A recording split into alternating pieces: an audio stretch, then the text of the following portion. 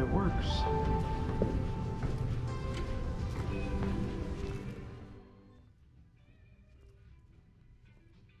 Rural Pennsylvania, where the hills roll without a care for civilization, the cell phone reception is about as inconsistent as a politician's promises, and shopping malls sprout all about.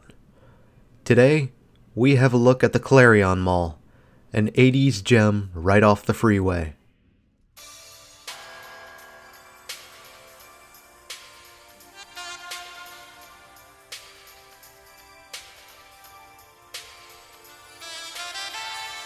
Clarion Mall was built and opened in 1979 by a developer known as Dominic Guinta. When the mall opened, it hosted the following anchors: Kmart and JCPenney, a modest lineup for a modest town. The mall also boasted a smaller third anchor known as Danks. Danks, the one-stop shop for your dank memes. Okay, I'll stop. The mall featured a modest lineup of stores and seemed to be built to take advantage of the university in the area. It would also explain how and why it clung to life for so long until recently.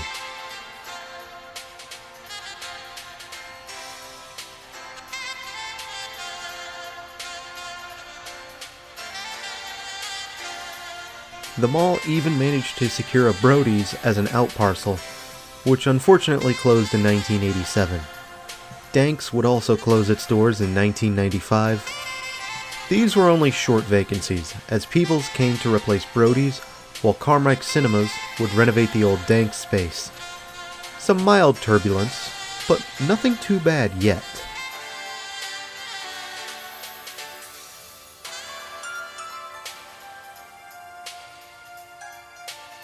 Clarion boasted a very earthy aesthetic with some funky architecture, the most obvious being that slanted ceiling. Wood paneling is also present throughout the mall, in storefronts and JCPenney, though a notable thing is that this mall reportedly had a large number of fountains at one point, all of which were filled in as planters or covered over entirely. This mall doesn't suffer too badly from it though, as it does retain most of its original architecture, and most of those fountains look to be repurposed as planters.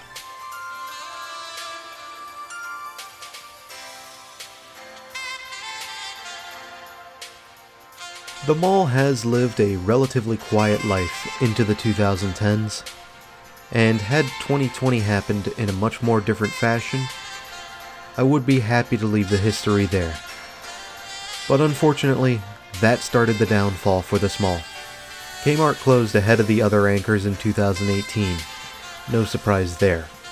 But JCPenney then closed in 2020 amid restructuring from bankruptcy, and on top of this, tenants began to empty out of this mall. Today, the mall is still open, but it is becoming a mere shell of what it once was. Will the current owners have a plan to repurpose this mall? Or will it get demolished or demalled? We can only wait and see at this time.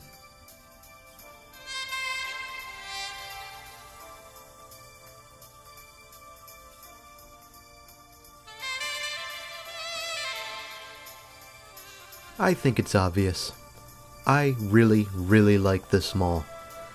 I did do a top 10 video recently, and it was really hard to do an honorable mentions for it. But this would have been considered for one of them. This mall looks like it's straight out of the 80s to this day. And one thing I've noticed was that this mall, while under a different company's ownership, still seems to have some connections with the Guinta family. Apologies if I'm pronouncing it wrong. But it is interesting to see that this mall still remains in the family to some degree. Maybe that's why it's still hanging around like this.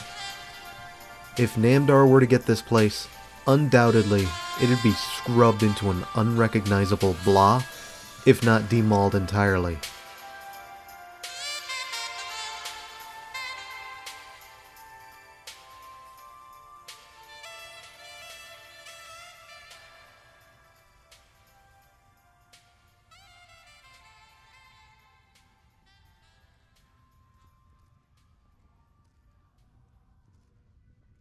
We are about to wrap up in a moment.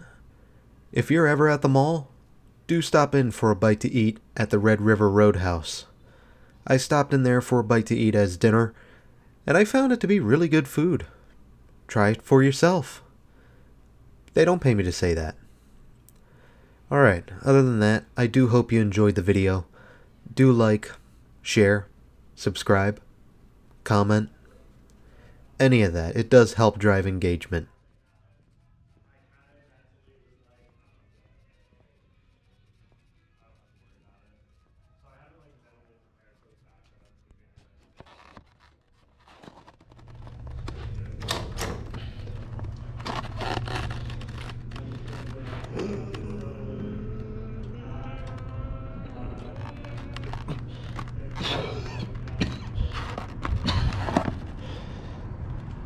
Sorry, I need to do that every time something is struggling to work. But